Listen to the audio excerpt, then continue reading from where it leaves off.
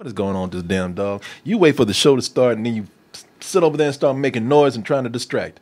We're going to have to find a way to sedate this dog before we do the show. Yes. We're going to have to find some dog alcohol or something. Some dog weed. We're going to find some dog heroin. Catnip kind of thing. No, some heroin. Not even dog heroin, straight up heroin. Just inject her little arm or her little leg every night. Yeah, but then she's really going to be in here looking for the next fix. Yeah. We'll just have to keep a supply. She like, look at it. She like, oh, you talking shit about me?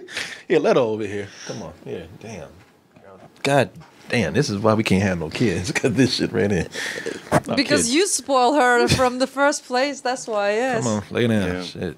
Now you got to deal with it. God damn, what is wrong? You could always tell her no. Yeah, but if she ain't going to shut up then. That's the thing, man. Chihuahuas are very persistent because they know they're small. Mm-hmm. So they make it. That's why they make a lot of noise.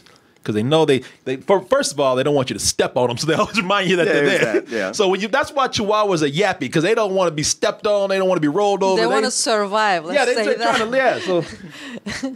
So yeah. I was reading today how they're some of the most intolerant dogs. Intolerant? Yeah. Mojo is. He don't like gays.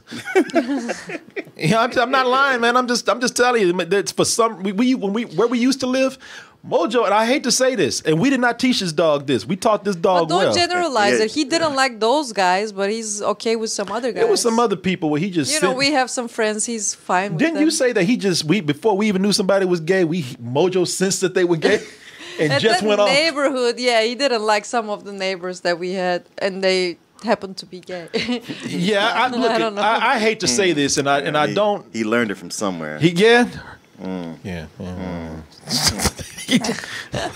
People, I ain't trying to say that I approve of what our dog does. I ain't trying to say that we taught him this, we did not. But for some reason, I hate to say it, we got a little homophobe on our hands, man. That dog doesn't. For some reason, he just. You know, in movies when the devil walk in the room, the dog like. Sure. Devil, the Terminator, gay people. For Mojo, yeah, gay Mojo. He would do that with gay people. Like they like true for everybody. Come on. Like he sensed evil in them. They walk like before it started to get to that point where when Mojo would look at somebody, it's like that person probably gay. You know, that's how Mojo is, man. No, he's not. So baby should defend him to the end. No, we have friends who come over and he never does that, and they're gay. Yeah. So not everybody. You talking about Corey? That's because Corey gives him a contact high. That's why. Dog is just sedate.